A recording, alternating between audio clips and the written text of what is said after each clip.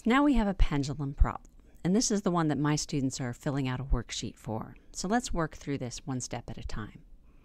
I've got a 0.75 meter long pendulum that has a 4 kilogram mass attached to it, and the pendulum oscillates with a small amplitude. Now, some of this information is just setting us up to know that we do have a simple pendulum that follows the rules for the equations we're using. We've got a couple of knowns here, the length of the pendulum and the mass of the pendulum. We also have the value for gravity because we're going to assume this is on Earth. Now, for the first part of the problem, I have to determine the angular frequency.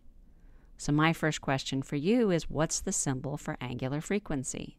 And what's the equation that goes with that? Well, for a simple pendulum, omega is the angular frequency symbol, and it's the square root of G over L. If I have a spring oscillator or a pendulum that's not a simple pendulum, I might have a slightly different equation here. But we know these values, so we can go ahead and plug them in. I'm going to use 9.8 for my gravity, and my length is my 0.75 meters. When I do this calculation, I get a value of 3.61 radians per second. I do want to go over here just real quick how I got those units. And again, you should be plugging these things into your calculator to make sure you come up with the same answer, so you know you understand the problem. So here on these units, we have meters per second squared over meters inside this square root. When the meters cancel, that leaves me with 1 over second squared.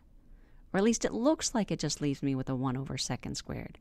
But remember, there can be radians as sort of a placeholder. And when I take the square root here, the radians is still there as the placeholder, and my second squared becomes just a single second. So this is the kind of unit I have for angular frequency. I know the units are a little strange on these, but just kind of follow through as best you can.